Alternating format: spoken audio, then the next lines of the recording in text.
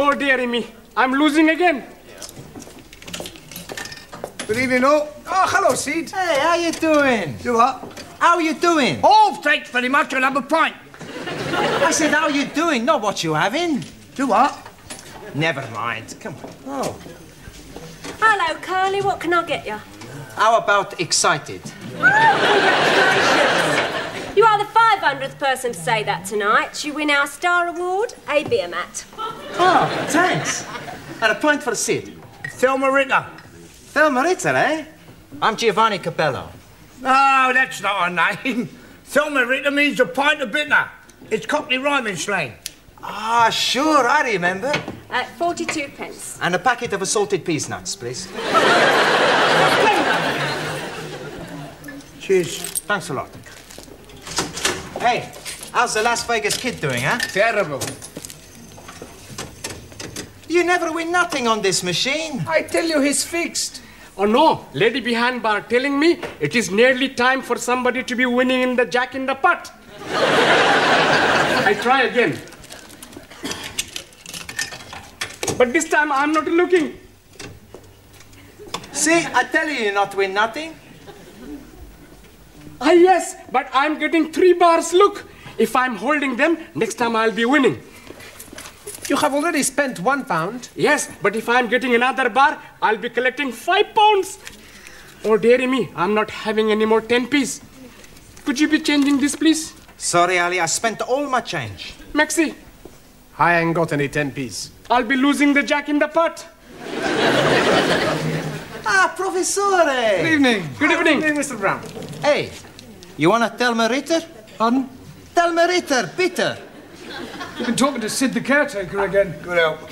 Sure, he's teaching me more of his cockeyed slanging rhyme.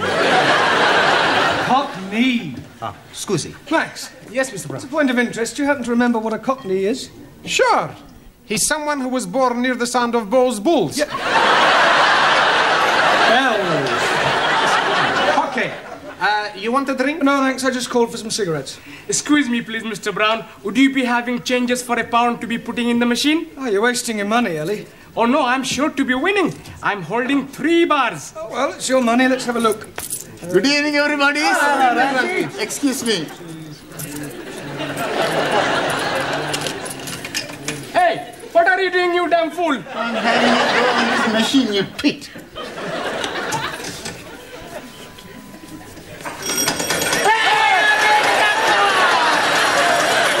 That is my winning. How can they be your winnings? I am putting the money for 10p in. Here is your 10p. Take your dirty little hands off my money. That is my money, you bearded bandit. Quiet, the pair of you. Look, why don't you share the money? That's a good idea. There's 5 of us. That's £1 each. I meant between Ali and Ranjit, then you've both won. You are as wise as a holy guru. Thank you. Actually, it's time you're all back at school. It's your exams tomorrow. You should take every opportunity to study. I know. Okie dokie. We go. Come on, Ali, you too. Got it all. Waiter! Pardon? Gin and tonic and a lager, please. I'm afraid you're making a mistake. Ridiculous, I know what I want. Gin and tonic for me and a lager for my husband. He's just parking the car. Now, look, madam, you don't understand. I am a school teacher. Well, that's nothing to be ashamed of. I think it's quite commendable that you should supplement your income by working in a public house. Look, I'm not what you think I am. No, I'm not interested in your personal problems. I just want a gin and a tonic and a lager. Yes. Now. A gin and tonic and a lager. Hello, Mr. Brown. Hello, Sid. How are you? I'll have a gold watch. Pardon? A scotch. I wasn't offering you a drink. Do what? Oh, never mind. A scotch for Sid. 20 cigarettes for me and a gin and tonic and a lager for that lady over there. She thinks I'm a waiter. You sure of what? She thinks I'm a waiter. Oh. How long have you been doing it then? What? Just waiting on lark. I don't wait. I'm not a waiter. Do what? Never mind. £1.60, please. Yeah, well, actually, these two drinks are for that lady and gentleman over there. Yeah, they've still got to be paid for, haven't they? Yes, but you... All right, well, I'll pay for them and they can pay me later. Now, how much is it just for the gin and tonic and the lager? 72. 72. Right. Cheers. Good health. Ah, good health.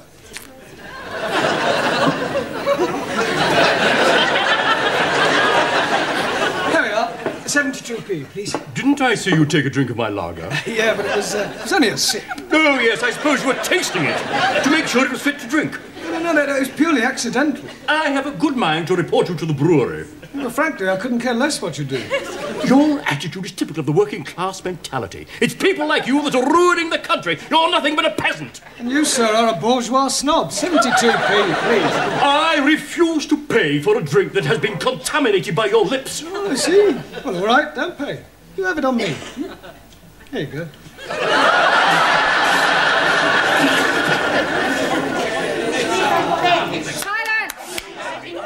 This is disgraceful. 10 minutes past 7 and Mr. Brown has not arrived. Oh, but you're mistaken. He's here.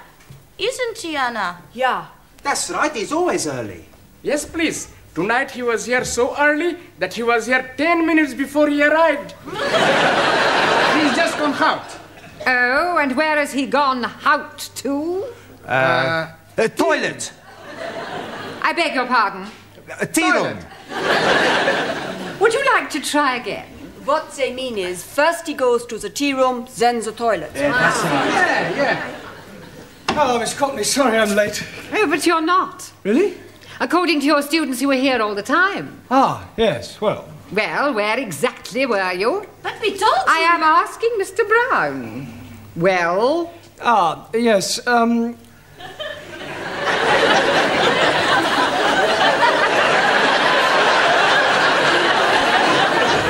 What is going on? I don't know, but from their sign language, I think they're trying to say that I was having a cup of tea in the toilet. Actually, Miss Courtney, I'll tell you the truth, I am late, and the reason is this. I just popped across to the pub for some cigarettes, was mistaken for a waiter, bought 2 drinks for 2 people I'd never even met before, was called a peasant, and finished up by pouring a glass of lager over a gentleman's head. You're an even bigger liar than your students. I would have thought that you would have made an effort to be early this evening. After all, it is your last chance to teach them something before they take their exams tomorrow. Yes, Miss Courtney, you're quite right, as usual. Not that I think any of them have the remotest chance of passing. Right, come on, sit in your places, please. She thinks we're stupid. Yeah, well, I think she's got a point. Por favor. Just one. What do you think about this exam? You think we pass? Do I think you'll pass? Yes. One, for the past 13 weeks, you've all been coming here to study, right? 13 weeks of hard work, diligence and application. 13 weeks of blood, toil and sweat. Slowly, little by little, you have improved. When you sit down to take your examination tomorrow, I have no doubts whether you'll pass or not. You haven't a cat in hell's chance. Blimey, you're not giving us any confidence. Maybe some of you may manage to scrape through, but I shall be most surprised if you all pass. I shall pass to prove the superiority of the Republic of China. Yes, well, we'll see about that. In the meantime, I want tonight to talk about the exam, and afterwards, if you have any questions about any points you're not sure of, then just ask and I'll do my best to answer them. Excuse, please. Not yet, Taro. I want to talk about the exam first, and then you can ask a question. Also. Now, the first thing is, I shall not be taking you. Excuse, please, Master Ji. Where will you not be taking us to? I mean that I shan't be here tomorrow when you take your exam. Oh, jolly good. We can be reading all the answers from our books. There will be somebody here. Oh, dear. I am thinking I'm going to be up a gummy tree. In any case, you're not supposed to cheat. It's customary for another teacher from another school to take an examination of this kind. Excuse me, please. Later, Taro, please. Okay. Now, when you take your examination, the Lower Cambridge certificate isn't too difficult. The exam is divided into 3 parts, right? First there's an oral examination, then a written one, and then comes dictation. Is that his name? Is that whose name? The man who is going to be taking us to be doing the examination. Dictation. Dictation is when a person reads something out aloud and another person copies it down. Ah, like the short finger typist. Hand type. Yes, please. Excuse me, please. You can ask your question in a moment, Taro. Right, when you've completed your examination, the papers are taken away to be marked, and you'll be notified of the results by post. So please make sure that you write your names clearly on your papers. Your Christian name and your surname. I cannot do that. Why not? I'm not a Christian. If you want to be pedantic about it, Ranjit, write your surname and forename. I'm not having four-names also. The prefix for in this case is spelt F-O-R-E and means first. For example, forefinger. Un momentito. Forefinger, one thumb. No, one, not four fingers. Si. A 1, a 2, a 3, a 4. This is my forefinger. No, that's only one finger. I wonder if I should cancel tomorrow. Por favor. Never mind. All right. Excuse, please. Yes, you can ask your question now, Tara. Request permission to visit. Oh, yes, of course. Thank you.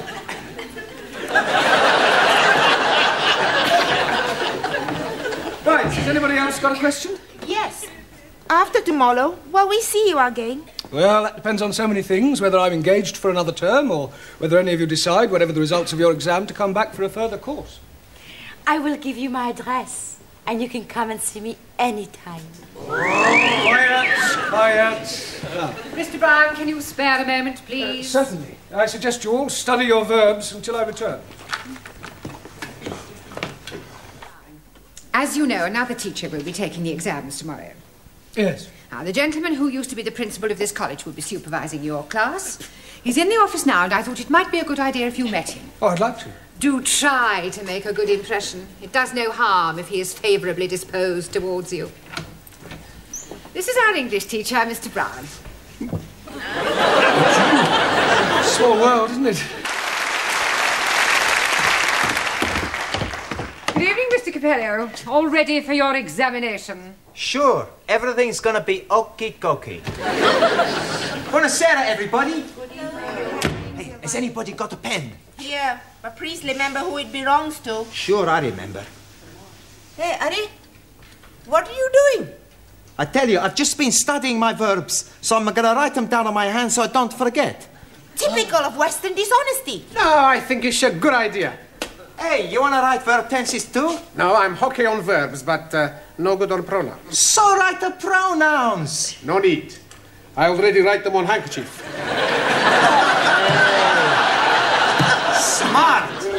It is wrong to cheat. Don't you agree, Ali? Not at all. I am also cheating. You also have got something written on your handkerchief? No, it is in my head. This is terrible. If you're found out, you'll be disqualified. Old Japanese philosopher, he said, men who deals from bottom usually end up on top. You as well? Terror not good. Adverbs. So, have some written on chair. Good evening, everyone. Oh, nice to see you all bright and early. I expect you're feeling a bit nervous, yes? I am not nervous. Oh, good. I am putrefied. Petrified. Yeah, well, do your best. Now, listen, I'm not supposed to be here, so I shall be in the pub, all right? Oh. But if you'll call in when you finish your exam, I'll buy you all an end-of-term drink, okay? Well, good luck, Taro. Thank you. You must be nervous. It's the first time you haven't stood up and bowed. Good luck, Juan. Muchísimas gracias. Good luck, Giovanni. Thanks, Professore. Not too nervous to shake hands, are you? Oh, see, I'm very nervous. Oh, nonsense. Come on. There, that didn't hurt, did it? Not a lot. Ranjit, that's funny. Where did that ink come from? Maybe your pen has got a leak. Let me see your hand, Giovanni. There's nothing there, Professore. Yeah, the other one. It's nothing there either. But there's something there, though, isn't there? Oh, no. My pen's got a leak as well. I suppose while it was leaking, it just happened to write a few verbs down. Sorry, Professore, my verbs is a bit bad. Yeah, well, I suggest you clean all that off. I don't seem to have a handkerchief myself. Max has got a handkerchief.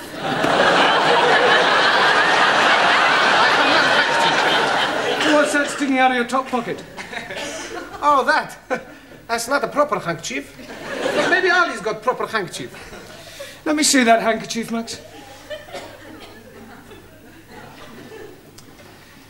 I see. Pronouns are your weak point. That's right. Oh, I'll keep this. What other little tricks have you all been up to, Ellie? You're very quiet. You keeping something under your hat?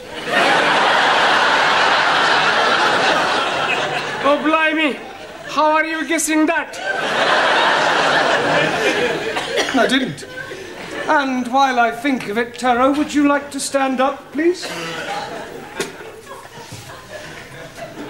Very ingenious. All right, one, where's your little crib hidden? Por favor. Never mind, por favor. I know it's somewhere. It's written all over your face. No. Not right in my face. This is no laughing matter. Come on, one. Where is it? On the table.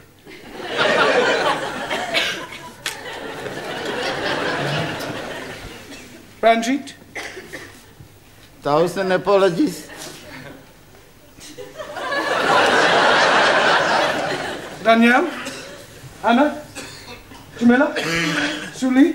We not cheap. Prefer to pass exam on all merits. Well, I'm glad to hear it. Glad to hear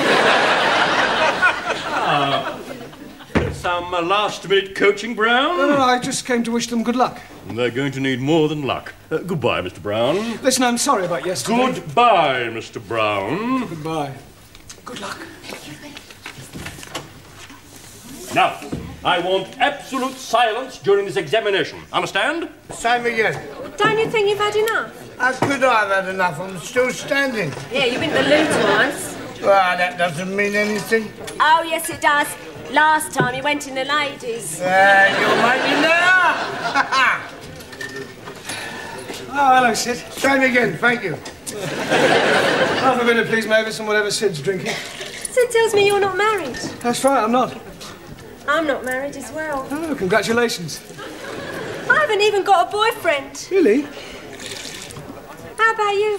No, I haven't got a boyfriend either. Not a regular one, anyway. Look, have a drink with me. All right? Here's a quid. Here, Sid. There's your pig's ear. Pig's ear? Yeah, you're learning, ain't you? Yeah. Good help. How's your Lil? She's still living.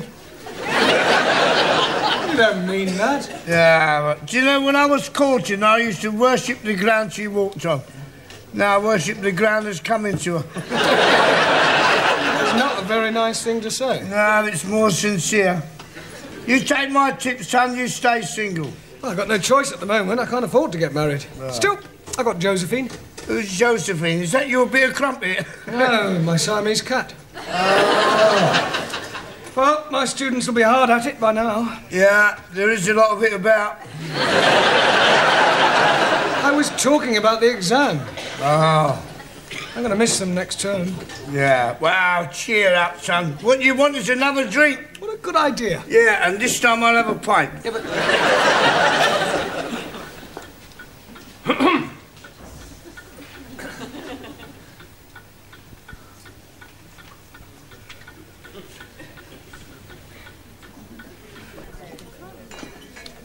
Penny for 'em. Oh, I was just wondering how my students were getting on with their exam. Oh, I expect they'll be all right. I hope so. I wonder what to do with myself now that term's over in the evenings. Yeah, it must get a bit lonely for you, living on your own. Oh, I don't live on my own exactly. I've got Josephine. Oh. Yeah, she's a marvellous. I mean, I wonder... I wouldn't know what to do without her. She's very affectionate. Every morning she wakes me up by nibbling in my ear. Oh, that must be nice for you. I didn't allow her in the bedroom at first. No. Wasn't as clean as she might be. You know. She used to sleep in the bathroom. Well, that sounds a bit uncomfortable. Oh, no, she was quite happy on the floor. She must think a lot of you to put up with that. Oh, she does. Every evening when I come home, she runs up to me and rubs her body against my leg. Oh, naughty. Yeah.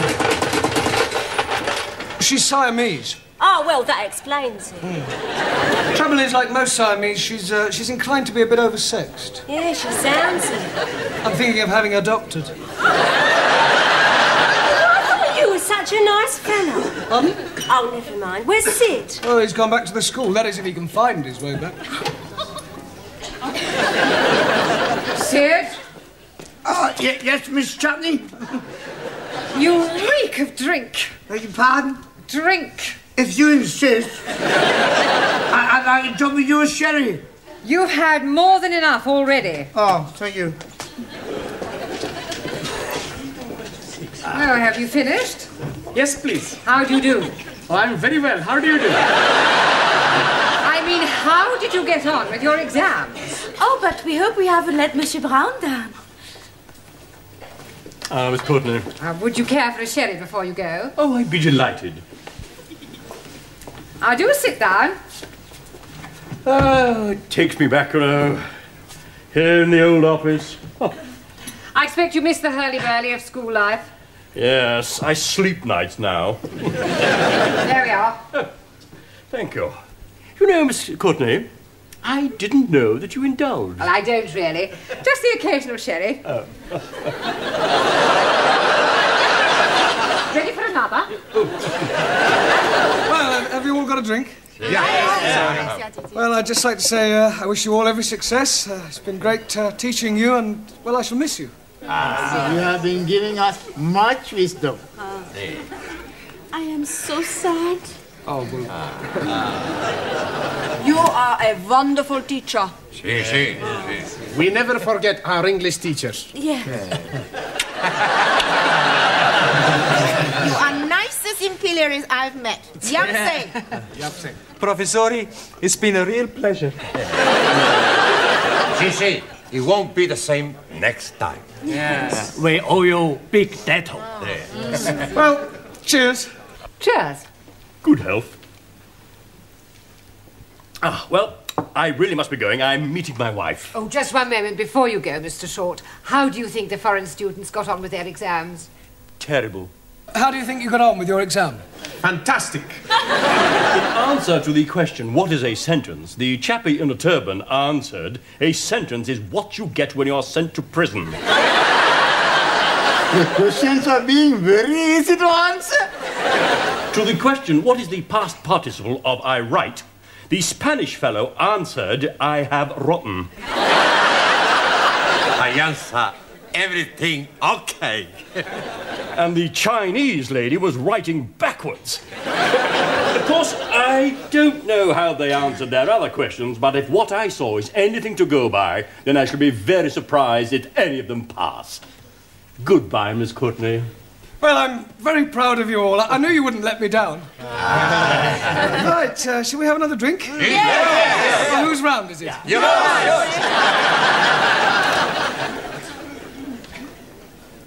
Waiter! Oh! What are you doing with my wife? Nothing, I was just... You stupid fool! I'm very sorry.